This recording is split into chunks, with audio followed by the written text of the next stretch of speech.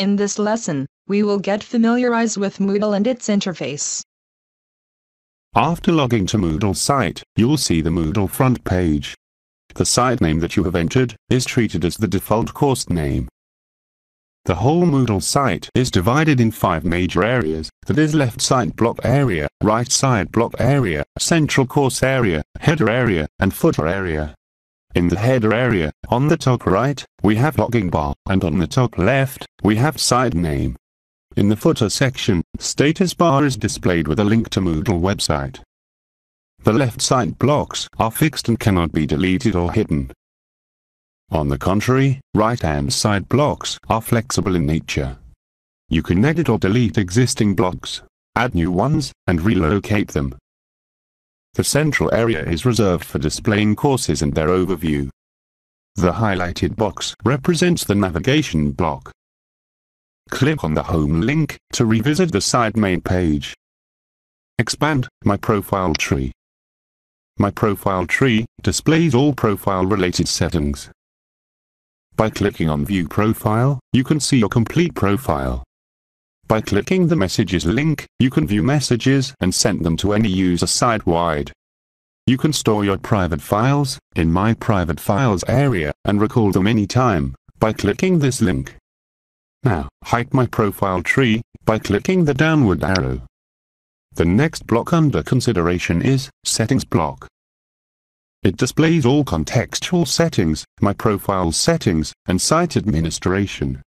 As we are on the front page, so, front page settings are displayed. Turn Editing On allows teachers to enable the editing mode to change the appearance and functionality of the course. We can add resources or activities, or remove blocks, on the front page while in editing mode. Clicking Edit Settings will take you to a new page, where you can edit front page settings. Now expand My Profile settings. As seen in the previous lessons, using Edit Profile would allow us to edit the profile settings. Your account password can also be changed by using this link, besides from the Edit Profile page. Collapse My Profile settings by clicking the downward arrow. Now expand Site Administration. As the name suggests, Site Administration provides all site-wide settings that you may need as an admin. Only an admin has access to site administration settings. Now expand Users tab. And then, Accounts tab. Here, we can perform user-related actions like adding a new user, or deleting a user at site level, etc. Now, collapse Users tab. And expand Courses tab.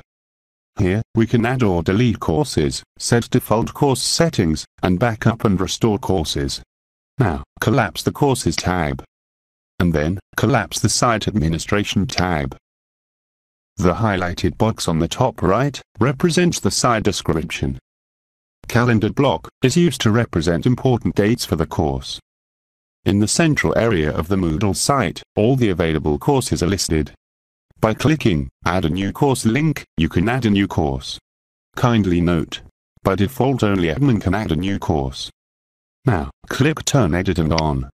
Here, you can notice certain icons below the blocks in the left and right side block area. These icons do specific tasks like move, edit, delete, hide, and assign roles. We will see more details in the coming lessons.